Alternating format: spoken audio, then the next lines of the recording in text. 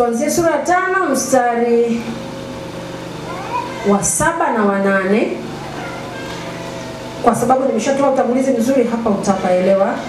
Alafu tutaenda sura ya 15. Sura ya 15 tutasoma mstari wa 1 hadi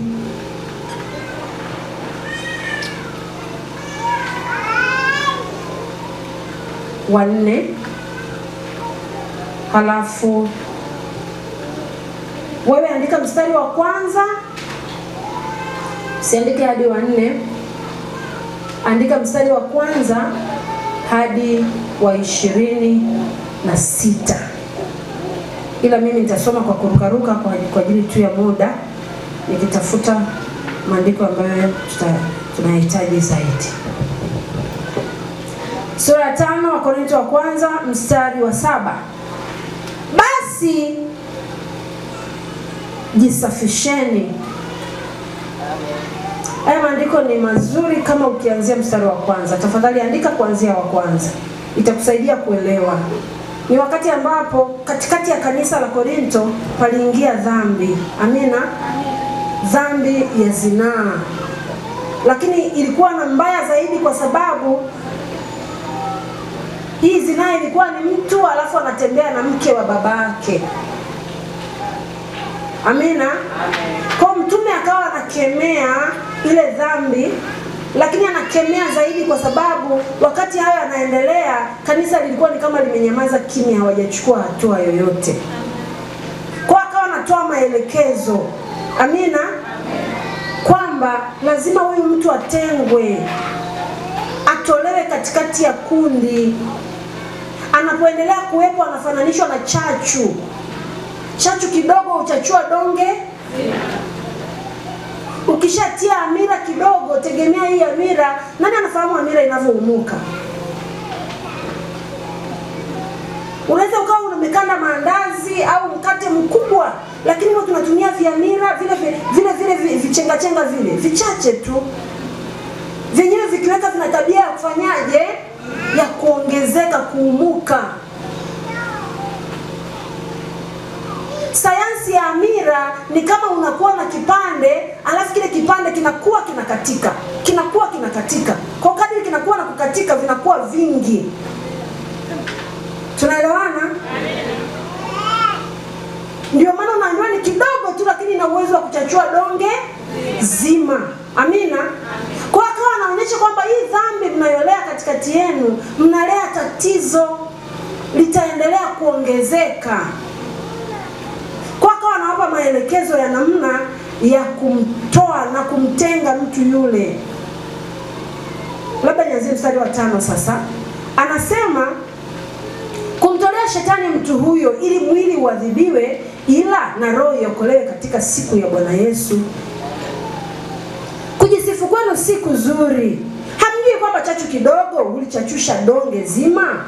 Basi jisafisheni, mkatoa ile chachu ya kale, mpate kuwa donge jipya. Amina. Amen. Mpate kuwa donge jipya kama vile mlivyo, hamkutiwa chachu. Kwa maana Pasaka wetu amekwisha kutolewa kuwa sadaka. Mtume Paulo anatusaidia sasa kuhama kutoka kwenye Pasaka ya Musa na wana wa Israeli. Sasa hivi anatuambia sisi kama Wakristo tunaye Pasaka wetu. Na huyu Pasaka wetu amekwisha kutolewa sadaka, yaani Kristo. Basi na tuifanye karamu. Maana Pasaka ilikuwa ni mlo, nimekwambia. Amina. Pasaka walikuwa wanakula, tena kula kweli, mnakula mpaka kondoo ishe. Ni kula mpaka kushiba. Ilikuwa iruhusiwi kusasa, lakini ikitokea mmeshiba hamna namna, vimebaki choma moto, visibaki mpaka asubuhi. Ndio maana hata Yesu walihakikisha amekufa.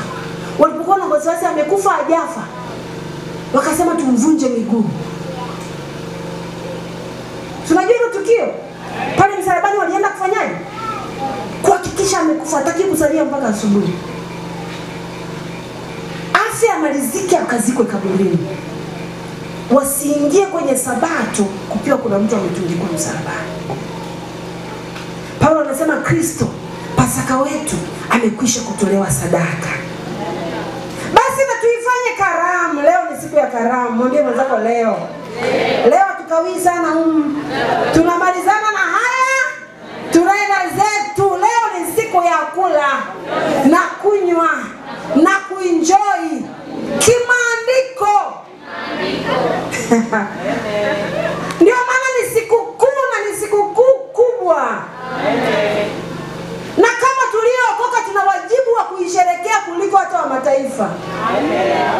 Tuna wajibu wa kula, kunywa, kuvaa, kucheza, kufurahi, maana ni siku ya kusema Kristo Pasaka wetu amekwisha kutolewa sadaka. Kama ni roho ya mauti imekwisha kuvuka, na tufurahi maana ukombozi wetu umekwisha kamilika. Haleluya. Haleluya. Tuifanye karamu si kwa chachu ya kale wala kwa chachu ya uovu na ubaya. Kumbuka nimekuambia tunaendelea na sherehe za mikate isiyotiwa. Na mikate Yesu alipokuwa anatoa mwili wake akatoa mkate akasema huu ndio mwili. Mungu anatufundisha leo siku ya Pasaka ni kwamba tunaondoa uovu kuanzia kwenye miili yetu, ndani ya kanisa maana ndio mwili wa Kristo, na katika jamii yetu. Tusiwe na chachu. Tunapewa tafsiri ya chachu. Chachu ni uovu na ubaya. Mwambie mwenzako ondoa chachu. Tuko kwenye sherehe za mikate isiyotiwa chachu. Tuko kwenye kipindi cha wakati usio na chachu. Ondoa chachu ya uovu, ondoa chachu ya ubaya ndani ya moyo wako, ndani ya mawazo yako, ndani ya nyumba yako, kwenye maongezi yako, kwenye matendo yako, ndani ya kanisa la Mungu, pasionekane chachu. Haleluya. Haleluya. Anasema tufanye karamu si kwa chachu ya kale wala kwa chachu ya uovu na ubaya, bali kwa yasiyochachika, ndio weupe wa moyo na kweli. Huwa napenda kitana na neno kweli na kumbuka Mungu alichoniambia.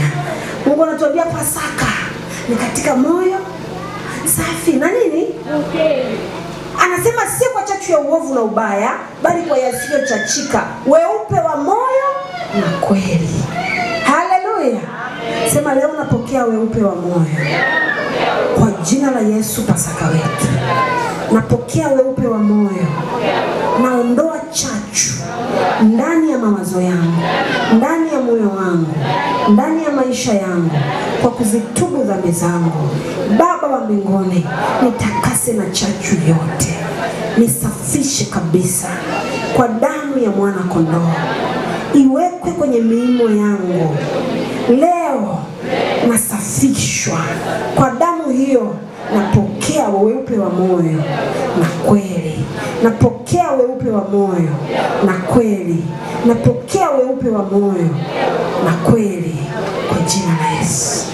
Haleluya. Makofi kwa Yesu Kristo. Pasiwe na chachu katikati yetu. Haleluya. Lakini tuende Wakorintho wa kwanza sura ya 15. Nitasoma hii mistari ya kwanza kwa maana ya kutafuta kuelewa Pasaka, alafu tutaenda kwenye nguvu ya ufufuko sasa. Maana leo si tu tunakumbuka Yesu alikufa, Yesu alikaa kaburini, lakini leo ni ujasiri na uhakika wa Yesu aliyefufuka. Yesu anayeishi. Siku kama ya leo walipoenda kaburini walikuta kaburi liko wazi. Haleluya. Anaishi hata milele na milele. Mstari wa kwanza wa Korintho wa kwanza sura 15. Basi ndugu zangu, basi ndugu zangu, na waarifu ile injili niliyowahubiri. Sipendi sana ukimya kwa sababu nimeshawa address ndugu zangu, naongea na wewe. Amina yako inamaanisha upo na unaelewa na unapokea. Basi ndugu zangu, na waarifu ile injili niliyowahubiri, ambayo ndiyo mliyopokea, na katika hiyo mnasimama. Na hili neno naliongea kwa msisitizo kwa sababu hiyo ndiyo Aletheia. Tunashika injili hii. Mungu wetu anapata maana humu. Jina la Yesu. Injili hiyo nasisitiza, ndio popote uende, atokee yoyote, akwambie kuna habari ya injili, kuna habari ya uzima, kuna wokovu, kuna Mungu. Kama atoi humu, achana naye. Naongea mimi kama bishop. Kama eleweki vinatokea wapi, mwambie siko. Injili niliyoipokea, injili inatakiwa kukaa ni ya huyu. Ngoja niendelee kusoma. Na kwa hiyo mnaokolewa. Ikiwa mnashika sana maneno niliyowahubiri, labda isipokuwa mliamini bure. Maana mimi Florence naongea kama Paulo alivyoongea. Naliwatolea ninyi hapo mwanzo yale niliyopokea mimi mwenyewe. Hata mimi nilipokea. Yumkini kuna watumishi Mungu aliwatumia mwanzo, wabarikiwe sana. Lakini waliponipa nikapokea, nikasema sitoki humu. Haleluya. Na mimi nilipokea kwanza ya kuwa Kristo alikufa. Alifanyaje? Na alikufa kwa ajili ya dhambi zetu, kama yanenavyo maandiko. Na ya kuwa alizikwa, na ya kuwa alifufuka siku ya ngapi? Ya tatu, kama yanenavyo maandiko. Hayupo mwingine, hakuna cha Mungu, hakuna cha mtu, hakuna cha mjinga anayekuja leo kutudanganya mimi ndio mkombozi wenu, mimi ndio Mungu wenu. Hayupo. Ni Kristo Yesu alikufa, akazikwa, na akafufuka siku ya ngapi? Kama yanenavyo maandiko, na kama tunavyosherehekea Pasaka. Na ya kuwa alimtokea Kefa, ambaye ni Petro, na wale tena shara, maandiko yako wazi. Akawa anatokea, anaambia amani iwe nanyi, anawahudumia. Oh, Mungu ametoa ufunuo mpya. Kuna nini? Ufunuo kama sivyo yanenavyo maandiko, hatuna sehemu. Sio Aletheia. Hata niwe nimeondoka duniani, asitokee mtu ndani ya Aletheia. Maana Aletheia itadumu hata mimi nikiwa nimemaliza safari. Ndani ya Aletheia asije akaibuka mtu ana injili nyingine. Injili yetu ni hii. Kama hii inakufa, Aletheia ife. Aletheia itakuwa, tutakuwa na matawi, tutasambaa duniani kote, tutakuwa na watumishi wote. Kokote itakakoenda, wewe usikie na wenzako wanaokuja, tunaishi kama yanenavyo nini? Maandiko. Aya, hivi tumeshamaliza haya mpaka tuanze kutafuta mapya? Aya, tumeshamaliza haya? Basi tuendelee na haya kwanza. Amen. Na haya taisha. Biblia inasema mbingu na nchi zitapita, lakini neno halitapita. Amen. Hiki kizazi cha mambo mengi na mafunuo mengi, hatukatai mafunuo. Mafunuo ni kimaandiko. Lakini unaweza kufunua sufuria la pilau, unaweza kufunua sufuria lina mavitu mengine sio pilau. Kwa kufunuliwa sio issue. Kimefunuka kitu gani? Tunamtaka Yesu Kristo. Ndio tukaandika nini? Uzima wa milele ndio huwa kujua wewe nani? Mungu gani? Mungu wako ni pekee, hana mwenza. Na nani? Na Yesu Kristo mtuma. Amen. Ndio maana Petro anasema, Paulo anasema kama haya yanatanguka, basi tumeamini bure. Tuna mstari wa 12. Basi ikiwa Kristo anahubiriwa kwamba amefufuka katika wafu, mbona baadhi yenu husema kwamba hakuna kiama ya wafu? Afu nimeshangaa Bwana. Sijui wakati mwingine, lakini ndio kujifunza. Unajua, sijui Mungu alikuwa ananifundisha, nafikiri. Ndani ya wiki kama 2 hizi nimeshangaa na kutana na watumishi. Wanaitwa watumishi kwa majina haya ya mchungaji, askofu, nabii, mtume. Lakini nikasema kumbe kuna imani. Ni kweli kuna maandiko yanasema, Yesu anasema uzima wa milele umo ndani mwenu, si ndio? Kwa hiyo nakwambia hakuna uzima wa milele mwingine. Uzima wa milele tayari tunao wapi? Eti kuna siku ya mwisho sijui Yesu atarudi, unakwambia mna kitu kama hicho. inaitwa harusi ya mwana kondoo. Lakini Yesu alishakuja akamaliza. Na wanaitwa Wakristo. Nikasema kumbe kuna haja ya kuwa makini sana. Usiridhike na dini tu maadamu inaitwa wameokoka bwana. Usiridhike tuna imani maadamu wanaiona wanasema naye ni mchungaji, yule mtumishi naye ni nabii, sijui ni askofu. Be very careful. Nasema kanisa la Mungu tuwe makini. Tuwe makini sana. Huko kwenye mafunuo kuna mambo mengi sana yanaendelea saa hizi.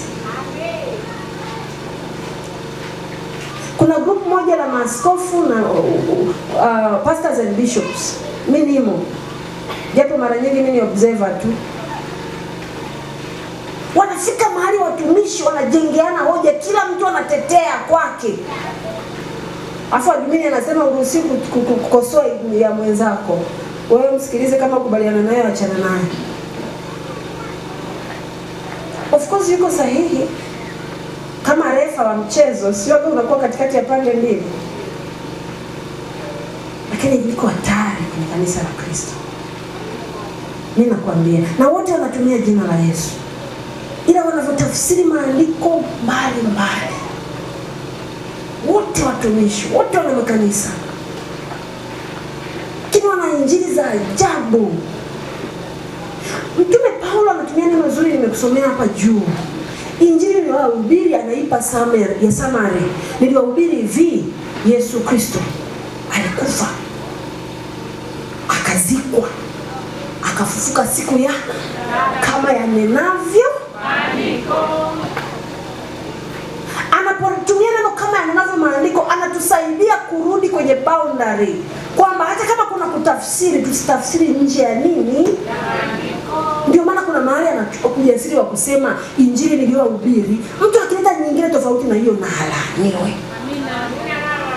Maana na mpaka ameshauzungushia injili anayohubiri. Usivukwe. Mshike Mungu wa kweli.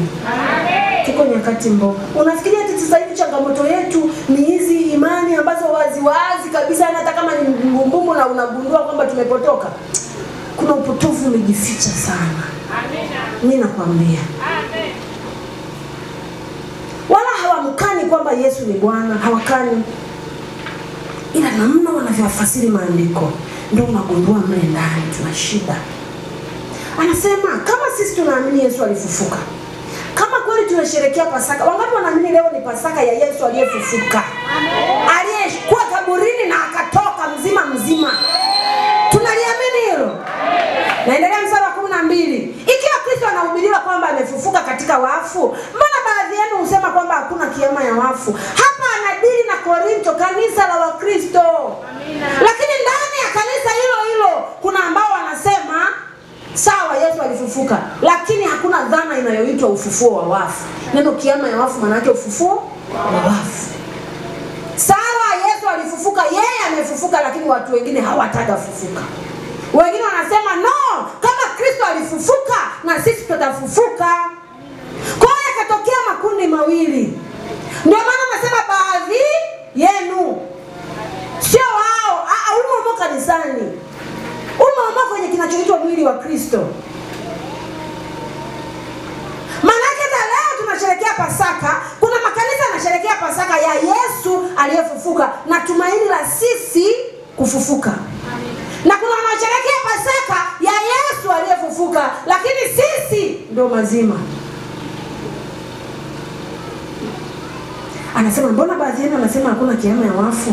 Lakini kama hakuna kiama ya wafu, basi Kristo ndiye kufufuka. Si ndio? Tutasoma maandiko yanatuambia yeye ni limbuko la walio lala. Neno limbuko maana yake yeye ni wangapi? Kitendo cha kuwa wa kwanza lazima kuna wengine wanafanyaje? Tafuata. Mimi nitafufuka wao. Amina. Mimi nitafufuka. Amen. Ambao watafufuka kama mimi. Ambao kama nikija kufa Bwana ndio habari imeisha. Tuone. Imani yetu Aletheia ni kwamba kama Yesu alifufuka, tutafufuka ndugu yangu. Amina. Kwamba kuna kufa, hilo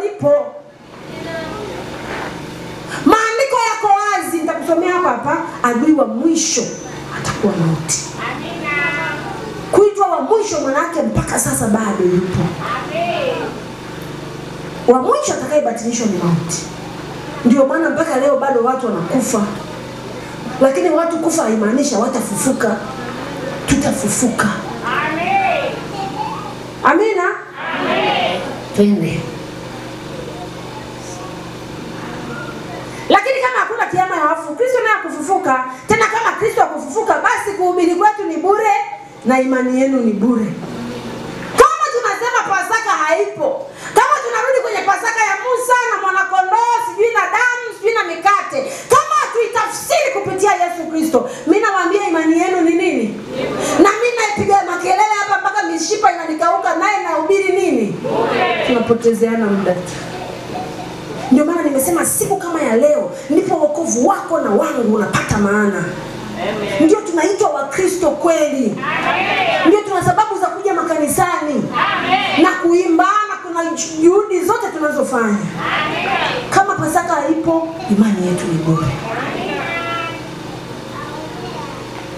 Naam.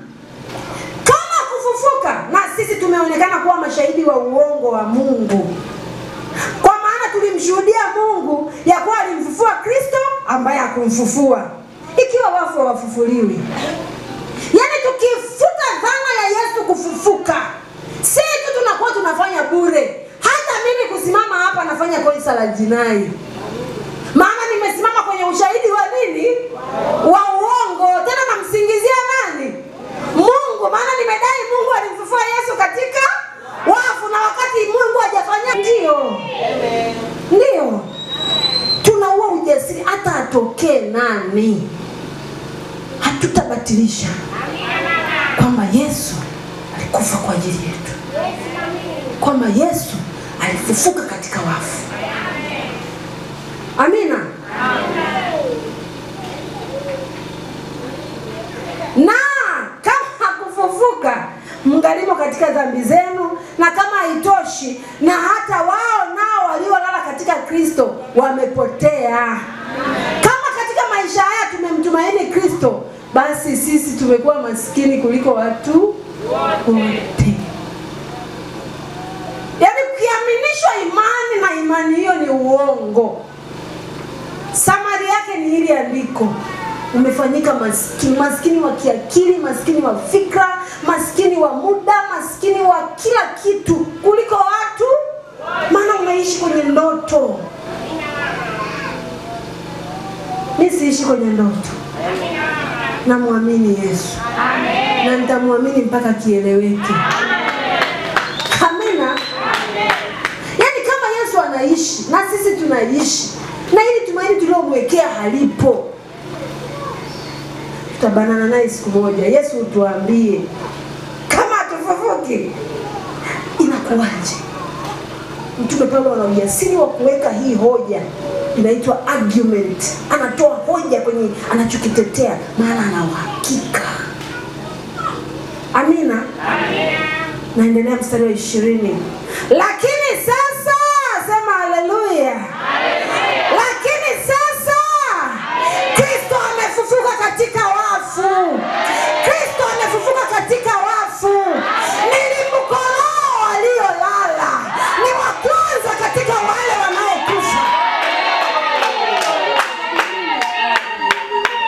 Hey, ndio nimefika kwenye Pasaka sasa. Ndio mama. Kristo amefufuka.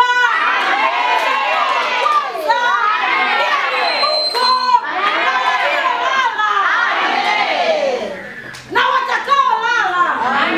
Hatuna wasiwasi. Hata kifo kije. Yaani tukiwa kwenye uzima, tunaamini bado ni mzima, sitakufa. Lakini hata nikifa, najua nitaishi kwa sababu yeye ni Mungu alishafanyaje? Alishafufuka. Basi na sisi kufufuka kupo. Amen. Kristo amefufuka. Amen. Tunaishi. Tunaishi. Na tutaishi. Haleluya. Haleluya. Ni mbuko. Kwa hiyo narudi kwenye nilichokuwa nakwambia mwanzo. Yesu mwenyewe ni Pasaka. Amina. Lakini Yesu pia ni nani? limbuko. Neno limbuko ni umoja wa neno malimbuko sasa ni mengi. Amina. Amen. Yesu Kristo ni limbuko. Amina. Amen. Tuongelea waliolala, unaelewa? Amen. Waliokufa. Amen. Yesu anafanyika mzaliwa wa nini? Wa kwanza. Sio mzaliwa, mfufuka wa nini? Wa kwanza. Kama alifufuka wa kwanza, wote wanaokufa wakimwamini nao watafufuka. Amen. Nao watafufuka. Amina. Tuendelee, fungua Biblia yako sasa. Amina. Nimefika mstari wa 20 huo. Lakini sasa Kristo amefufuka katika wafu, limbuko lao waliolala. Maana kwa kuwa mauti ililetwa na mtu, huyu mtu anaitwa nani? Adamu. Anaitwa Adamu. Kadhalika na kiama ya wafu au ufufuko wa wafu, kadhalika nao unaletwa na nani?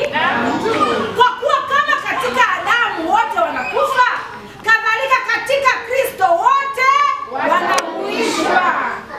Lakini kila mmoja mahali pake. Limbuko ni nani? Limbuko ni nani? Baadaye walio wake Kristo atakapokuja. Andiko linaenda vizuri kabisa. Ninyi mnaamini ufufuo wa wafu? Ndio. Lini? Atakapokuja. Maandiko mengine yanafafanua atasimama mawinguni. Parapanda itapigwa. Walio makaburini watafanyaje? Watafufuka. Watabadilishwa, watavaa nini? Mwili mpya. Alafu atanyakuliwa kwenda wapi? Atanyakuliwa ndio sisi. Kama tutakuja tuko hai na tutafuatia baada yao kwenda wapi? Alafu wote tutakutana mawinguni. Mungu wetu milele. Tutaishi katika utukufu wake. Tutaishi na kuambia.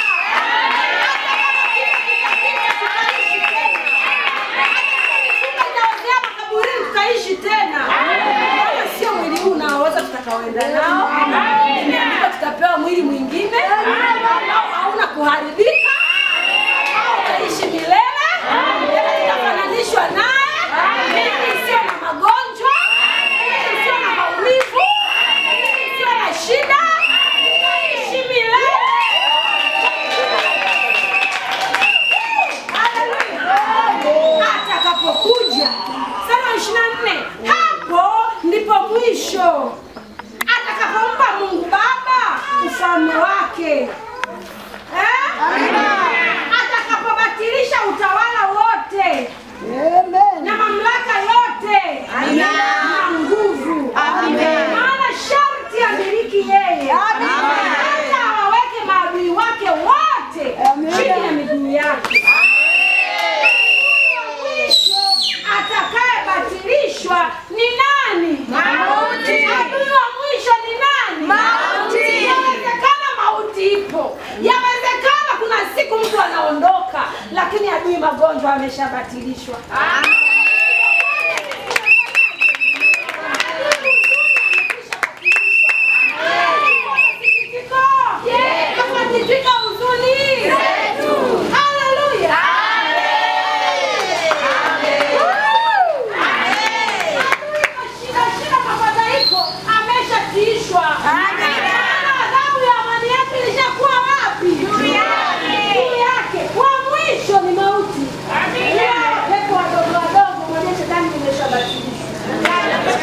Ujinga wako umebatilishwa. Magonjwa yako yamebatilishwa. Kila namna ya mikosi yako imebatilishwa. Mimi natakiwa kutembea katika ushindi. Maana Kristo ameshafufuka katika wafu. Anatawala na anaendelea kutawala. Hata waweke adui zake wote chini ya miguu yake. Chini ya miguu yake. Ndio maana nakupa moyo. Hata kama una adui amesimama mpaka sasa anakutisha, mwambie it's just a matter of time. Maana yupo mwanaume aliyeshinda kifo. Na huyu ndio mwisho, yeye ameshamshinda. Anaendelea kutisha chini ya miguu yake. Utaondoka tu. Ukiamka Jumatatu unamwambia shetani umeshabatilishwa. Ni kweli nimeambiwa na kansa, lakini huyu mauti amebatilishwa. Ondoka kwa jina la Yesu. Hata kama utakuta kesho bado, sema yupo mwanaume anaendelea kubatilisha. Hata aweke adui zake wote chini ya nini? Chini ya miguu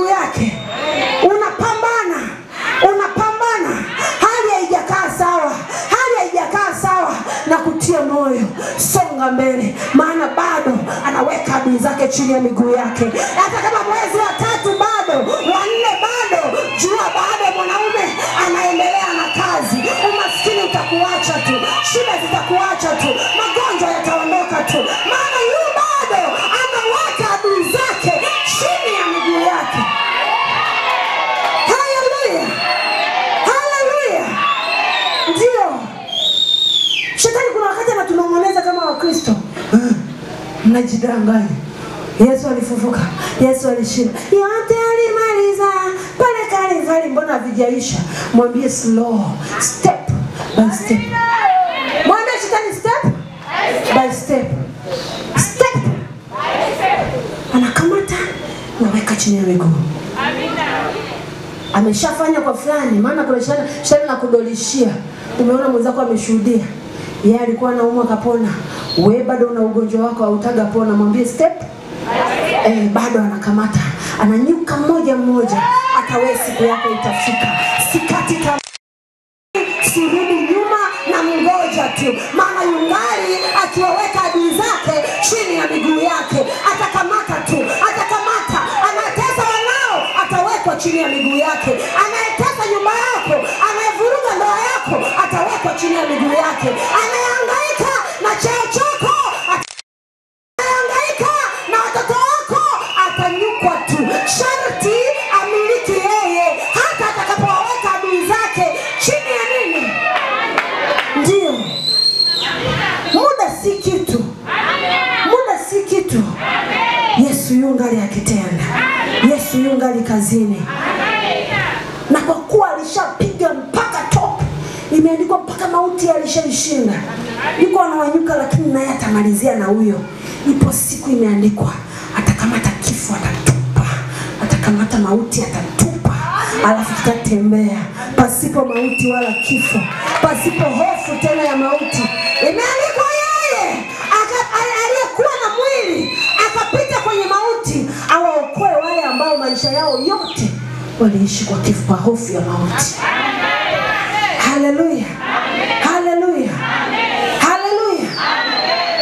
Ndio maana sisi hata wenzetu akiondoka, hata wewe Mungu akipenda kukupeleka mapema ukafurahi zake na yeye mapema, tutahuzunika kwa sababu tutakomesi. Tutahuzunika kwa sababu pengo litatokea hapa duniani, lakini hatutahuzunika huzuni ya kupoteza kabisa kabisa, maana tunajua tutakutana wote. Ipo siku katika miili mipya, ipo siku katika utukufu mpya, ipo siku katika kicheko, tutakutana tena, tutafurahi milele, kwa sababu tu kuna kitu kinaitwa Pasaka. Pasaka ni yeye aliyefufuka, anaitupa uhakika na sisi wote pamoja naye. Haleluya, haleluya.